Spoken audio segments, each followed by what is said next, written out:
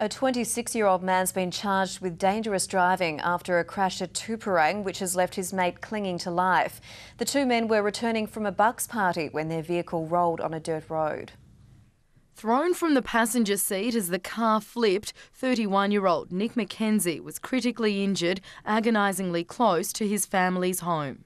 They ended up in their property. Hopefully that he's going to be all right. It won't be too bad. But, yeah, no, it'll shake the family, the whole community. The father of two from Mount Compass had to be cut from the wreckage after his mate lost control on Deep Creek Road while driving home from a bucks party around 2:30 this morning. The vehicle slid on the dirt track before rolling and crashing through a fence on the McKenzie family's dairy farm. The driver managed to crawl out of the car and contact his partner while the passenger was pinned under the car. His parents were one of the first on scene. They were there before the ambulance got there, and it would not have been a very nice scene, unfortunately.